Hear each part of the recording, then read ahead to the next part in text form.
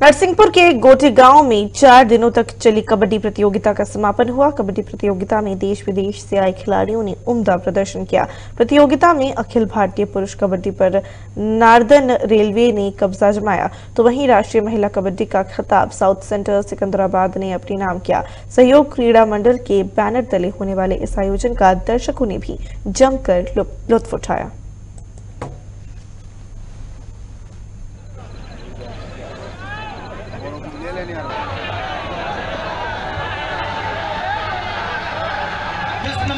बिल्कुल इन्हें रूबरू देख पा रहे हैं, आमने सामने है बिल्कुल हमारे विकास रहे अंकित कप्तान सुरजीत को पूरा भरोसा के ऊपर और एक पालन करना होगा, रिस्क लेनी होगी। देखा है समय रोहित भैया कप्तान को पूरा भरोसा अपने रनर पर और ये देखा है नोएडा की ओर से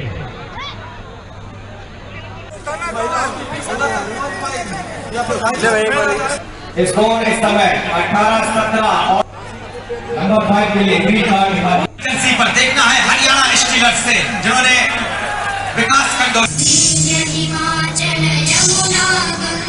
प्लेस मारे और फर्स्ट टाइम मैं जूनियर एशियन चैंपियनशिप 2011 में मलेशिया में खेली और हमारा गोल्ड था।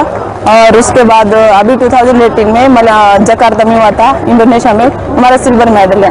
नरसिंहपुर में बहुत है, सबसे पहले तो मैं ग्राउंड का और यहाँ के जो डेकोरेट किया है बहुत अच्छा है। हमने बहुत सारी जगह टूर्नामेंट के लिए ग्रेड के, यहाँ का डेकोरेट सबसे अलग है, बहुत अच्छा लगा।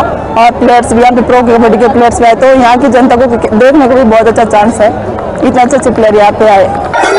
नर्सरी तो आपको गांव में ही पैदा करना पड़ेगी और वो वातावरण बनाने के लिए जैसे आयोजन महत्वपूर्ण होते हैं।